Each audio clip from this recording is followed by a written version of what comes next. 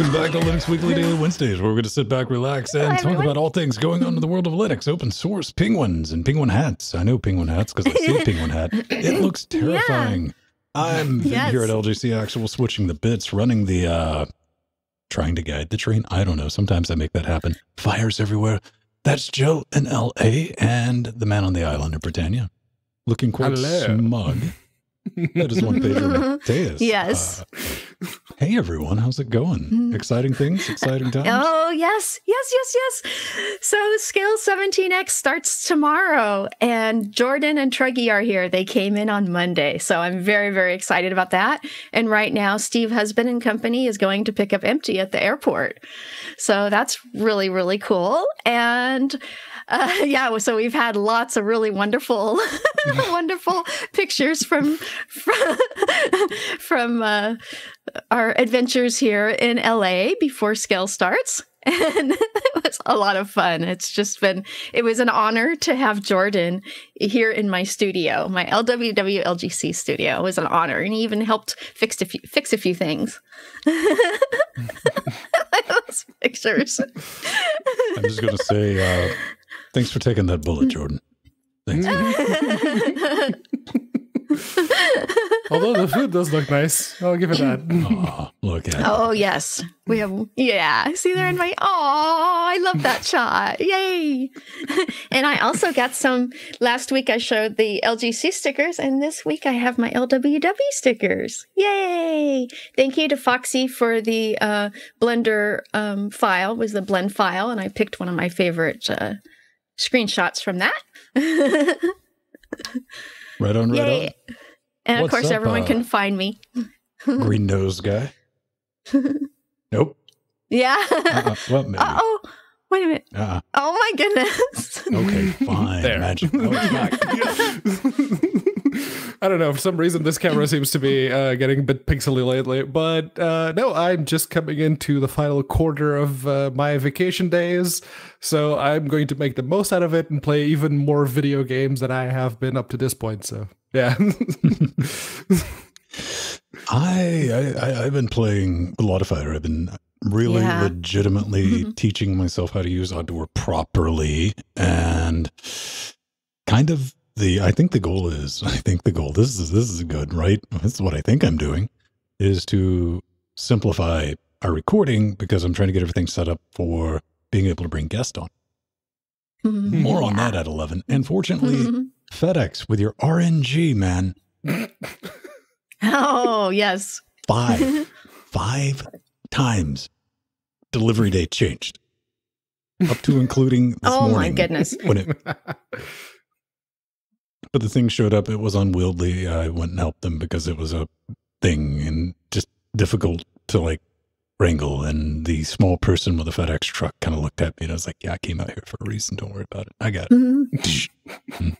And they asked 2 or 3 times, are you sure you got it? I'm twice your size. Yes, shut up. That's being generous. Hey, let's just get right into this, because the big news this week is kernel 5.0, but 5.0! Yay! Woohoo! Kind of a fingers and toes release, Jill. Yes. So Linux kernel 5.0 has been released with many important updates.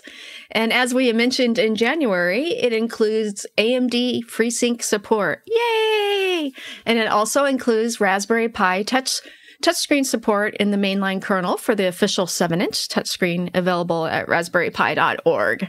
And yes, as Ven says, so because Linus was running out of fingers and toes to count on. So so we got 5.0. That's valid a reason as any. Yes. Yeah, I'm looking at it. I've installed it. I haven't had any major... Everything just goes dark.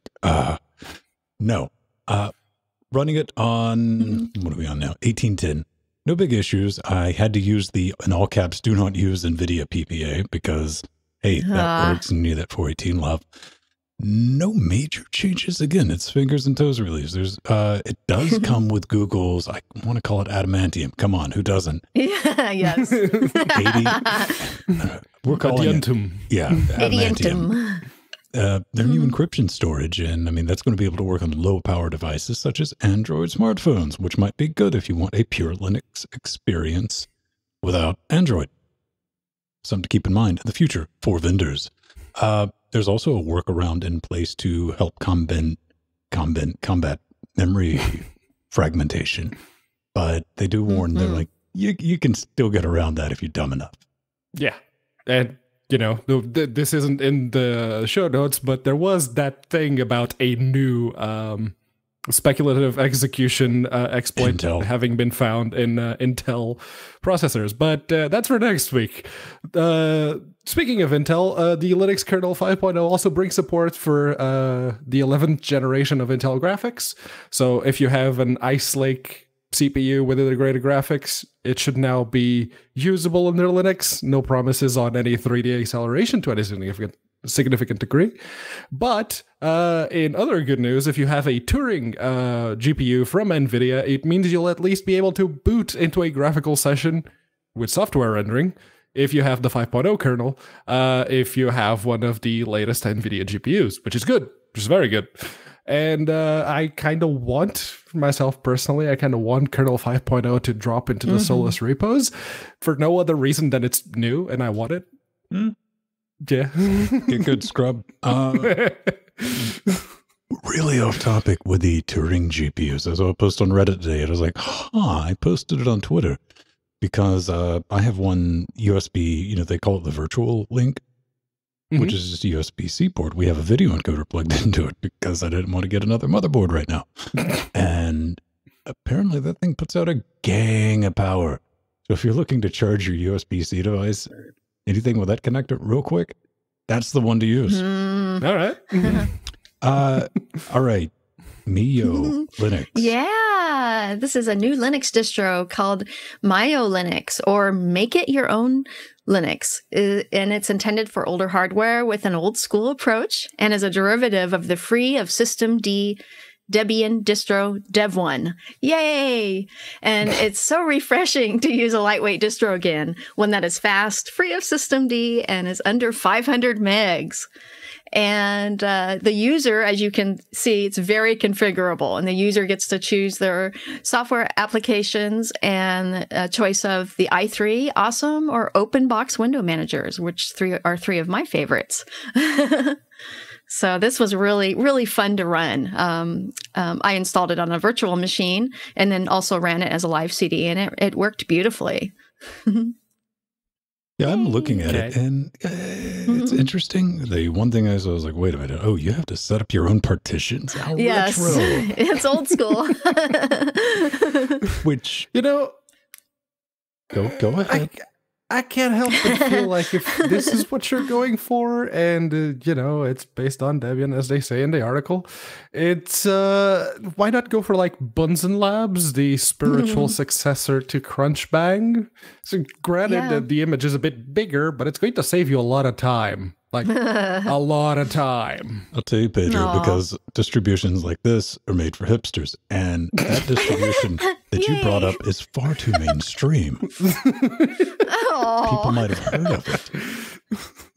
Hey, it is app-based, so it's not like you're going to be building everything, which that's good. I'm down with that. Yeah, I guess. Yeah. It's like using classic Debian. Speaking of something else that's also app-based, it's Linux Mint. The fork of the fork of the fork, which is, they have a bit of news coming for February 2019. And the big one is people kept going to them and saying, look, your website looks like it's from the 90s. Admittedly, it was made in the early noughties, but it looked a bit out of date. So they decided, you know what, let's improve it a little bit. And they just grabbed one of the Bootstrap profiles that they wanted, and they're working on it right now. They're also working on a new logo, which was where most of the news outlets relating to Linux over the past couple of weeks were picking up on. It's like, it's all about the new logo. It's all about the new thing. It's like, really? It's a logo change. I mean, Fedora was doing that, and they got a lot of news too. So I guess there's that. Yes. And if you have a look at the screenshot, that it's still green. And the screenshots that they have of the new tools that they're working on, still very green. So if you don't like that particular color scheme, you're still looking at maybe something else. They're also improving the APT GUI front ends, all the Mint-specific ones, because they had a couple of issues. Namely, it didn't used to remove old kernels automatically. Yes. Like some distros already do, and rightly so. And they had removing an issue. old kernels is great, especially when the new one bails on you, and you're like, "Oh, what a wonderful feature." They usually keep like the previous 2 versions. They just get rid of the ones after that. But yeah, and they're also working on improving Cinnamon performance, which is very welcome because I used Cinnamon on the X240 for, I don't know, a couple of months, and that was actually surprisingly all right nowadays. So good on them. Good job. Yeah. Is Mint still the hotness? Because it was for a long time. That was like, oh, this is the one to use. This is one. It's not as much. You know, it's when still up there. But Canonical get too popular, and they're like, oh, too mainstream. We need another thing. And then Mint was the jam for a few years. Now it's Arch. Yeah. Or Manjaro, I guess. Yeah. Whoa, I got to install and Tergos. Yes. More on that at 11. Let's flex on Plex. This is a thing, man. Jellyfin. No, it's not edible unless you really, really, really try. Oh. It is basically built to be now there's a couple of them. A replacement for Plex for your movies, TV shows, and music. Yes. But it's completely open, Jill. Yeah. So, of course, as Ben says, it's an alternative to Plex. And it's actually a fork of MB. And it was really smooth, too. It found, because I use Plex all the time, and it actually runs faster. So that was really nice. And also thank you to the mentor in chat for recommending this for the show. It was this was awesome. It's just nice to have an open source alternative. So I will be using this from now on. It's really cool. Jellyfin. Yeah, so the thing about MB and I guess Jellyfin is this the one fork of MB that after MB started to do like that freemium thing of charging for certain advanced functionality, these guys said, no, here you go. There. Is this that fork, or are they still walling off this particular one? I don't know. Yeah, I know that happens a lot. Yeah. So, yeah. Like when you brought that up in the notes, and it's like you do see that happen with some. Now, this is the beautiful thing about open source, though, is, you know, you can get that fork and be like, you know what, we're going to maintain it and not charge for the bits. I still use Plex, even though the last time I installed Plex, I think I talked about it on this show, like how sketchy they've gotten with the skip button, and it's not even on the front page anymore. You have to like do another thing to find these sketchy, like hidden, like one shade off of the background skip button. Like, you need a Plex account. I'm like, listen, man, I already paid you money to get my Android apps, so no, I don't. And I don't know, the more the merrier. I like this. I didn't get a chance to play with it, but it does have an Android client, and that's what's important to me, because if I'm going to be watching something from a media server, it is almost assuredly going to be on a tablet somewhere around the house while I'm doing anything else, because I have the attention span of a matchstick. I mean, this is the age of the internet, so Squirrel. Let's talk about something that's kind of neat. A open source hearing aid. Well, the hardware for it, based on a Teensy 3.6. Who's making this exactly? Tympan? Tympan. Tympan. They're working on that. The RevD hardware consists of a TD 3.6 with a BC127 Bluetooth module, MEMS microphone, and additional pinouts so you can customize it. This could be game changer. If you're looking at it, you're like, well, that's kind of big, but what would I have to pay for it, Jill? This looks like thousands of dollars. I know. It's only $299 to buy it, and then you can build your own as well.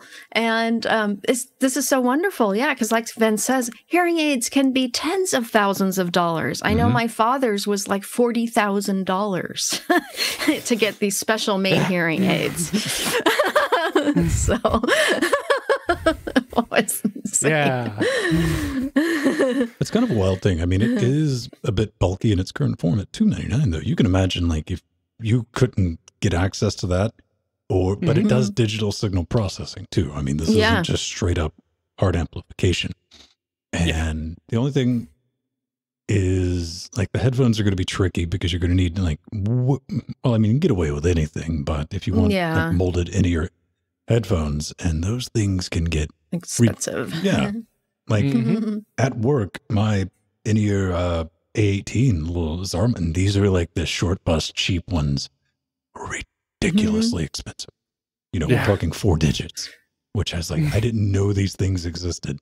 Now, unless you're an audiophile, then you pay like 4 times that for something with half the ability. But we make fun of you. That's assuming you don't mind looking like a complete douche and going outside with Apple AirPods. If that's the case, then you might be able to get away with just, you know, in-ear headphones, maybe. Well, regardless, I love seeing stuff like this with open hardware and putting it out into the community, saying, hey, let's see if we can make this better together. Yeah. No, this is great, and having something this powerful and this tiny as the base unit is awesome for $300. But it's when you get into the actual sound hardware, like the headphones to go in your ears and the microphone to pick up on, you know, what people are saying to you, that's when the price is still going to jump up a little bit. So you have to keep that in mind. Brilliant. Open signage, Jill. Yeah. So this is a new version of LibreSignage. Version 1.0.0 beta 1 is available. Lots of new features and beta testers are needed. The web interface was completely rewritten. It has usability improvements and lots of back-end improvements. And actually, this is awesome, because I wish I had this when I was needing a signage solution I was doing for a job.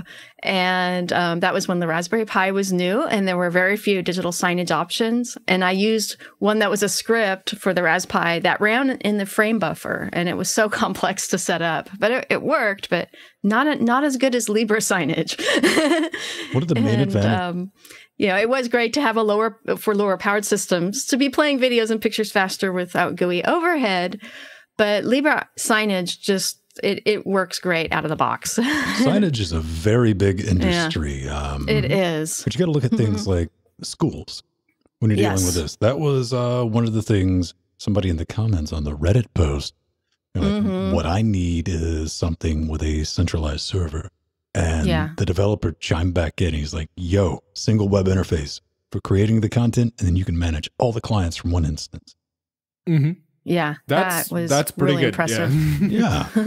And one other thing that they brought up in the comments for that thread was like, so could we have like a dedicated server image?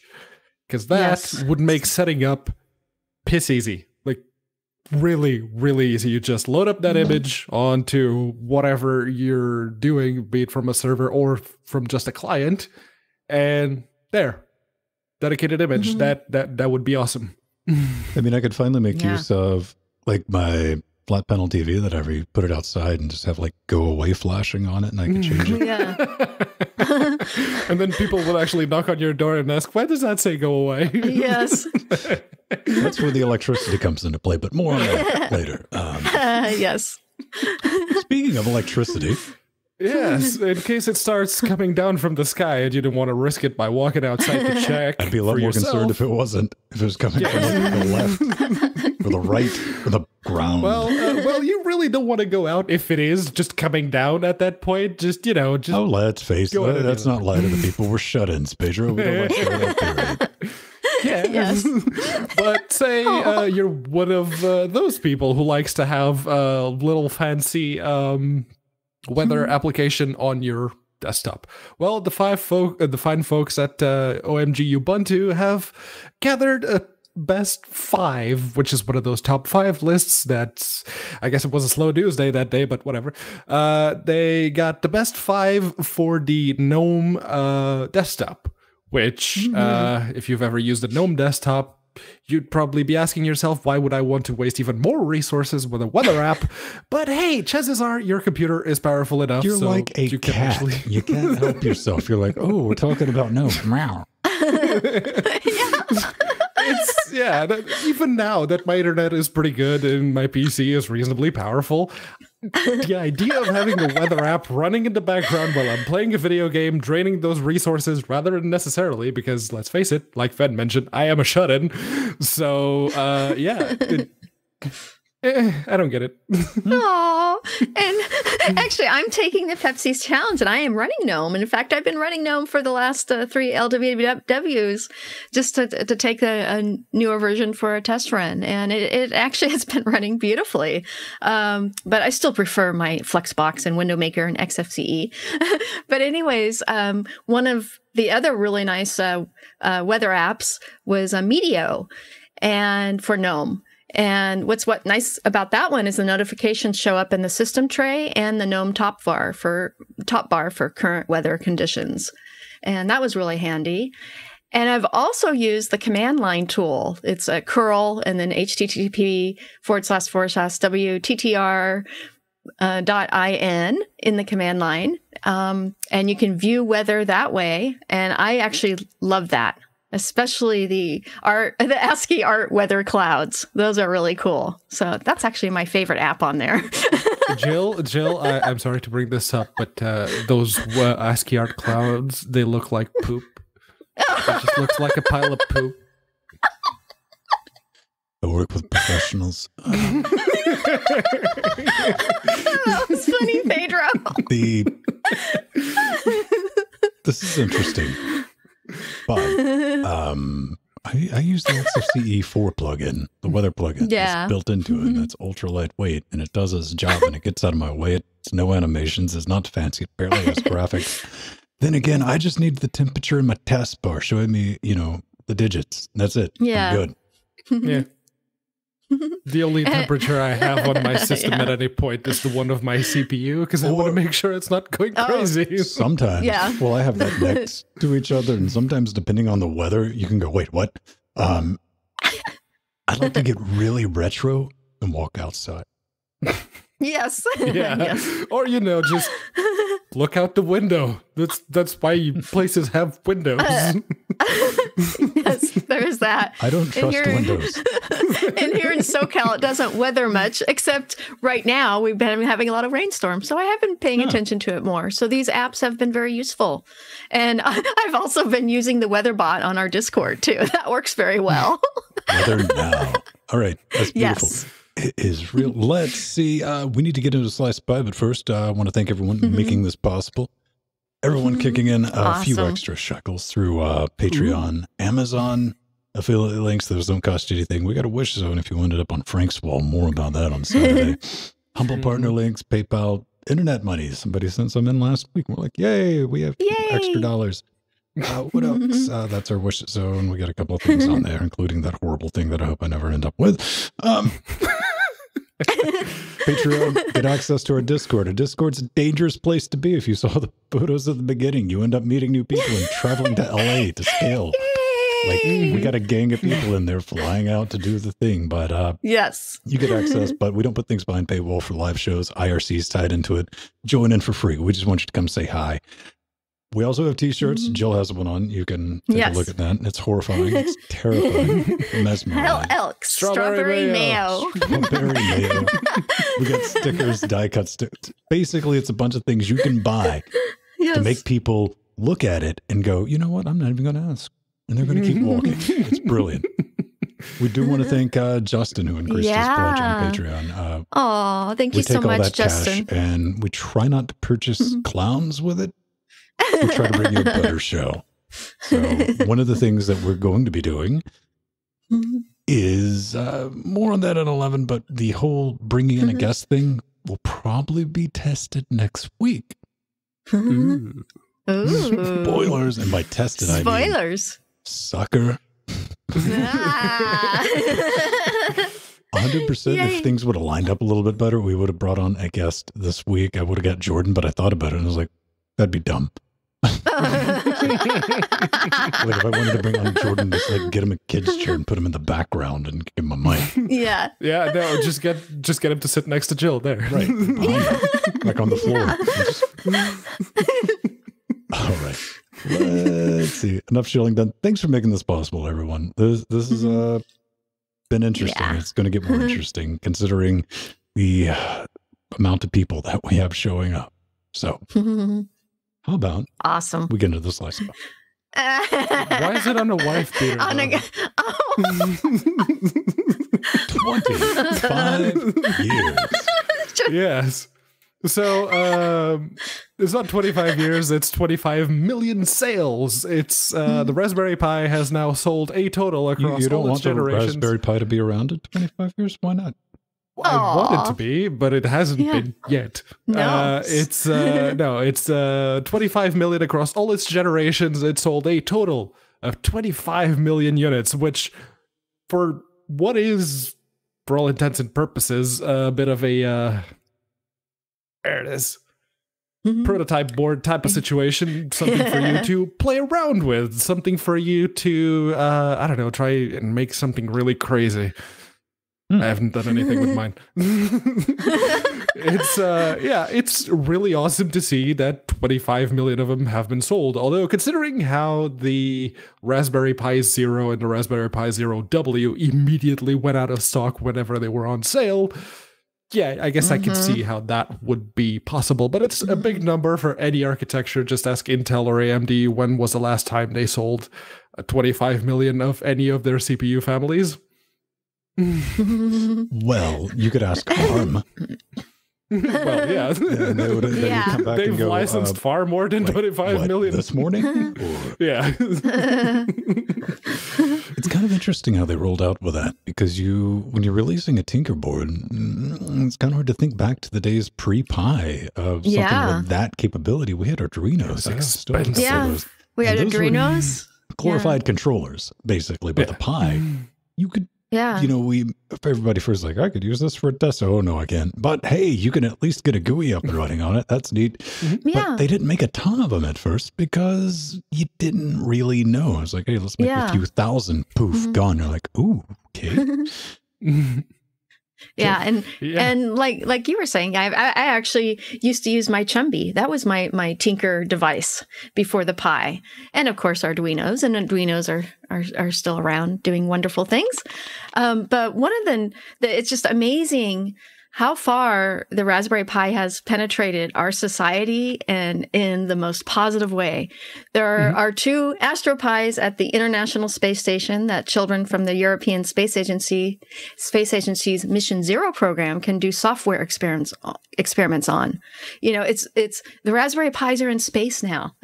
It's just really, really amazing. And I've just been, overwhelmed by not just the schools, but all the Tinkers in the world, and people are learning Linux because of the Raspberry Pi, and just awesome. Yep.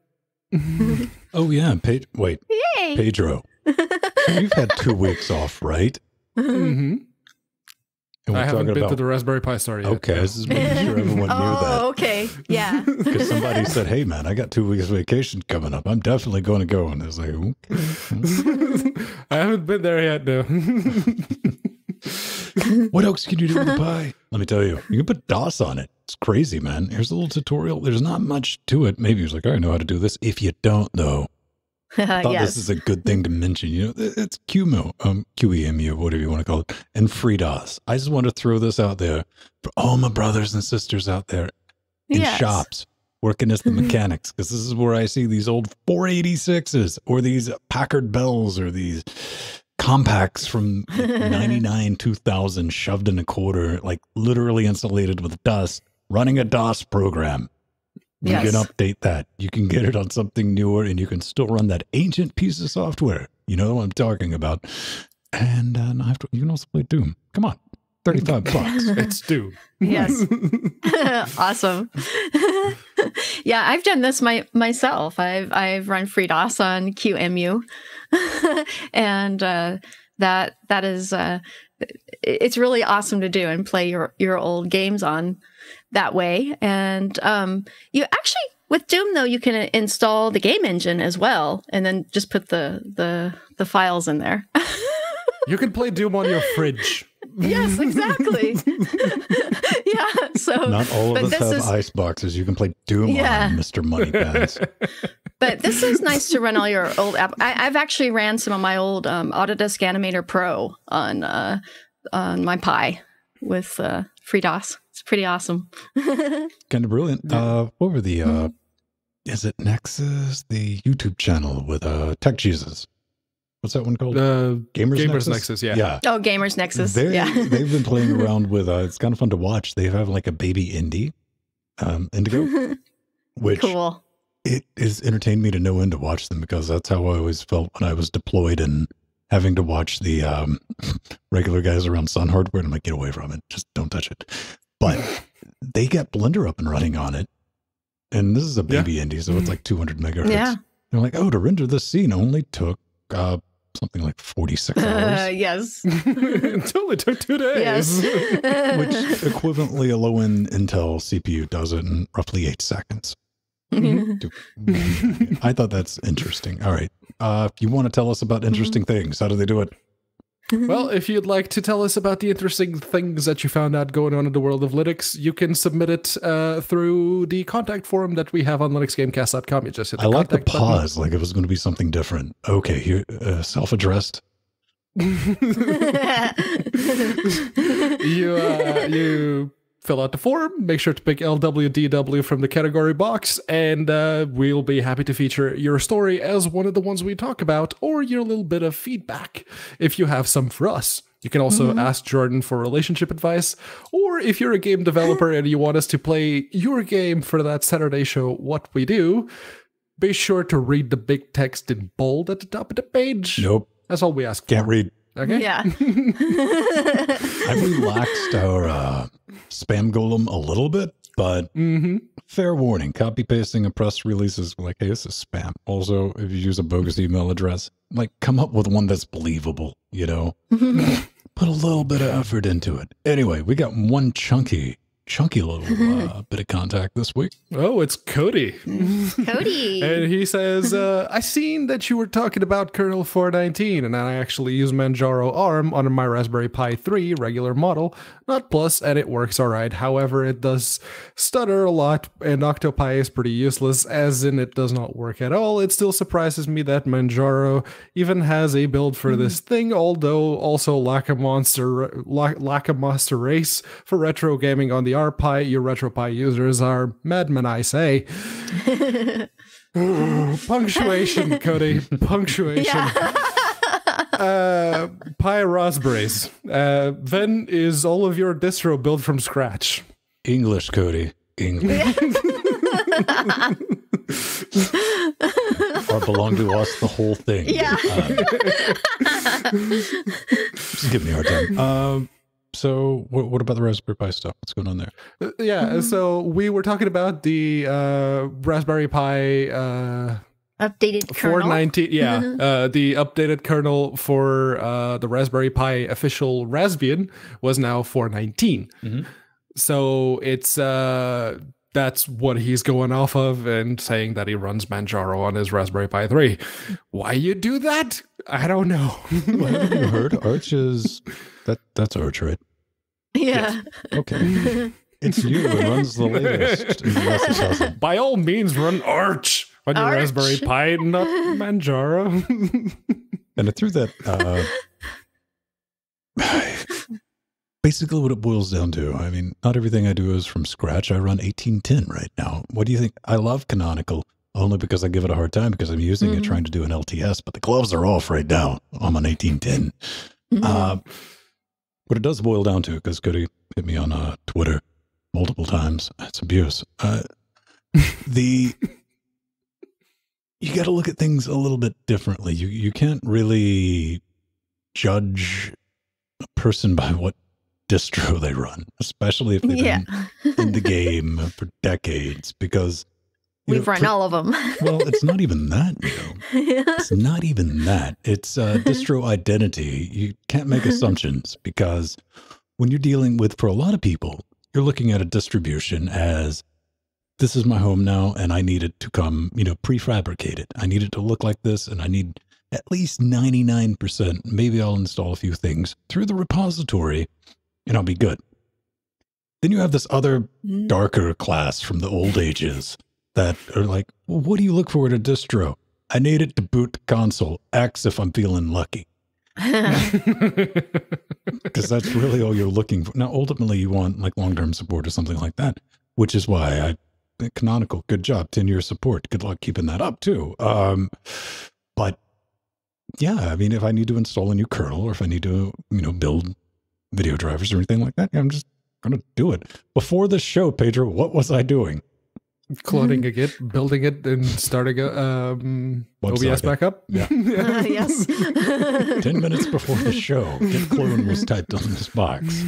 But it's handy to be able to do that because, like, oh, I want the new thing. All right, I'll put the new thing in. Linux is good like that. You don't have to be reliant on. I've always said you can run Hannah Montana Linux, and I'm fine with it because, 10 hours later, it's going to be whatever I need it to be. Yes. So you said not to judge people based on their choice of distro. Can we judge people based on their choice of desktop environment? Why do you just want to take another swipe at GNOME at the end of the show? Maybe. Yes, you can. Anybody who doesn't run XFCE is being foolish. How about that?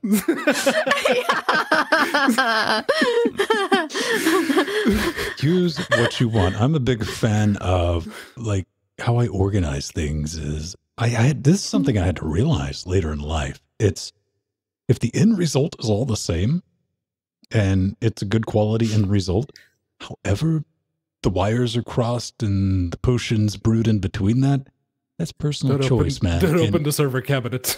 I'm just saying, you don't need to jump on people like, oh, this person does something differently than I do. I'm like, well, do they accomplish the same thing at the end? They're like, yeah. Then I'm like, quit trying to it's not wrong because it's different than the way you do it. That's what I'm trying to get across. Exactly. Keep that in mind, ladies and gentlemen, and boys and girls, and have a great rest of the week. We'll be back Saturday. Yeah.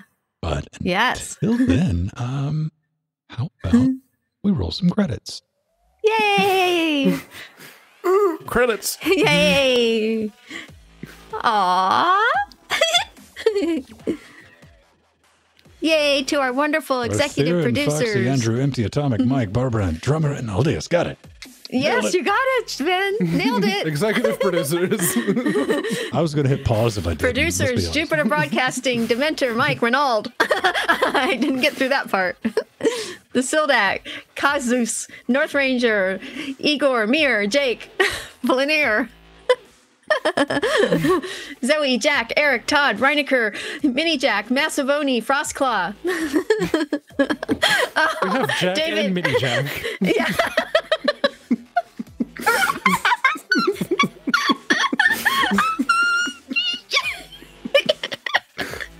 A birth joke. I'm sorry. Oh my goodness gracious. Bye everyone.